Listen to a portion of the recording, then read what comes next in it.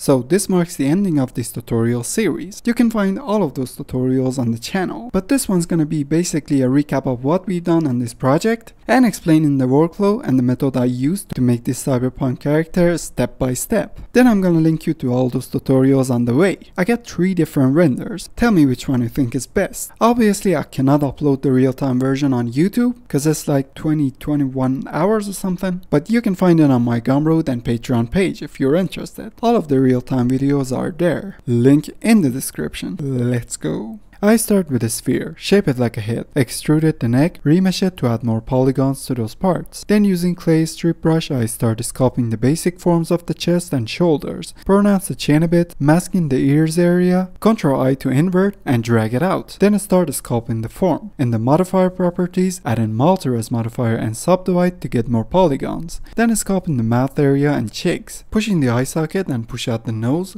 Then I start working on the nose form and carving the nostrils. I have to mention I have a skeleton head by my side. Well, not by my side, I meant as the reference, obviously. I'm constantly looking at it. Also there's a pretty good ZBrush tutorials about it that helped me so much. But I haven't found a good one for Blender, so maybe someday I make my own. Start sculpting the mouth. I have a tutorial about this on the channel. I put the link on the top right corner. Work more on the neck and shoulders muscles, then cleaning out the chin area, also sculpting the nose details, inflating the lips a bit using inflate brush to make it more puffy. Using crease brush I start drawing the eyes, then carved it in. I make a simple eye for now and put it in the eye socket so it wouldn't feel so awkward, but it made it even more awkward. So moving on to the eyelids and areas around the eye, especially the Caruncle part, which is really important, then adding some clay to the cheeks and smoothing it out. Working more on the nose details and it is done. Now we have to retopologize it. I have a really nice tutorial about this one. You can find it on the top right corner. It is simply the best. Totally unbiased opinion, I guess. In the modifier properties, add a shrink wrap. Select your old model as the target and put the wrap method on project. Don't forget to enable negative. Add a multi-res modifier, subdivide and subdivide until we got close to our old model. Mess around with the limit on the shrink wrap if the projection is weird.